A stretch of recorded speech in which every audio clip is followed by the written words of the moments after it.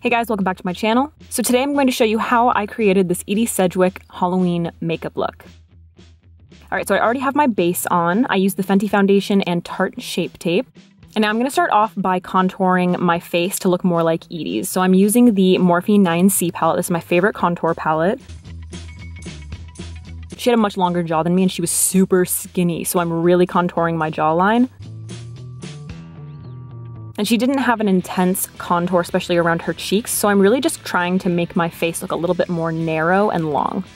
And I'm using a Becca Cosmetics highlighting brush, but I absolutely love it for contouring. Alright, next up I'm using the Morphe M507 brush to contour my nose.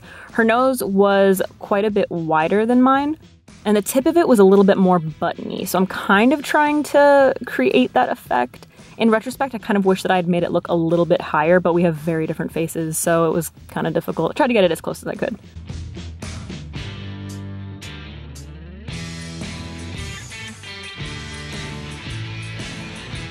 Now I'm going to prime my lids using the Marc Jacobs UnderCover primer.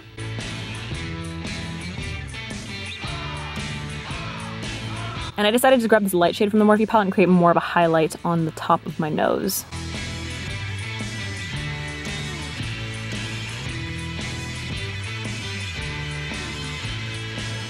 Alright, for my brows, I'm using Benefit Ka-Brow. This is in number 2. Now, her brows were intense, so I'm bringing my brows in a lot closer, and I'm creating more of a gradual arch, thickening them as they get farther out to the ends.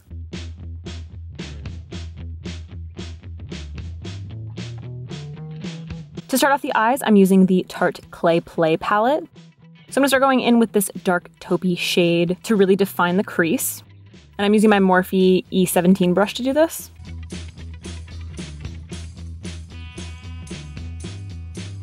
Now I'm going to go back and forth with this white shade to highlight. And then I'm going to place this all over my lids. The eye look is going to stay completely matte.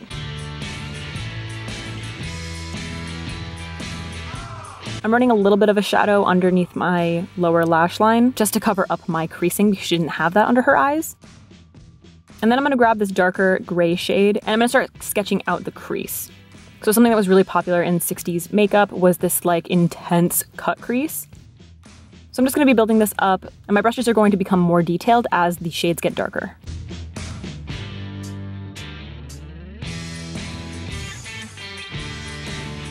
For the lower lash line, I'm using a little Marc Jacobs brush and I'm picking up that dark gray shade. And I'm just going to draw a line along my lower lash line. After deepening it up a little bit, I'm just going to flare it out kind of on the ends and then the inner part of the eye. It was all about the upper lashes, so this kind of acts as a shadow to intensify their effect. Now I'm grabbing the black shade and I'm really defining that cut crease using this small Marc Jacobs brush. I'm going to go in with this liner by Tarte to line my upper lashes. And I'm just going to create like a tiny little bit flick of a wing on the outer part. Nothing too intense. For blush, I'm using L'Oreal True Match. I wanted to keep it super, super natural, so I'm just going in with a light hand. And then after giving my lashes a quick curl, I'm going in with the L'Oreal Telescopic Mascara just on my top lashes. I just need something that's going to ground my falsies. Now I'm going in with these falsies by Lotus Lashes. I don't know the number, but it will be listed down below. And now I'm going in with a nude liner in my waterline. This is by City Color Cosmetics. And I'm going to be focusing this on the outer 2/3 of the eye. To create the effect of her mole, I just picked up a little bit of that Benefit brow product on a little liner brush. She had a pretty thin upper lip and a bigger lower lip, so I'm making sure not to overline my lips. And I tried to follow the natural shape of her lips as much as possible. So I'm just going in with this lip liner and then I'm going to feather it around the edges. Now I'm going to grab Dose of Colors No Shade. This is from the Desi Katy collection. And I'm going to go all over my lips, blending into the lip liner. To finish them off, I'm using this lip gloss by Galani Cosmetics. I believe this is in the shade Sequin.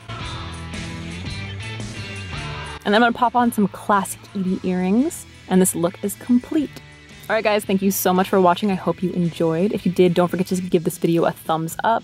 You can follow me on Instagram, Snapchat, and Twitter. All of that is listed down below. Alright guys, again, thank you so much for watching, and hopefully I will see you in the next one.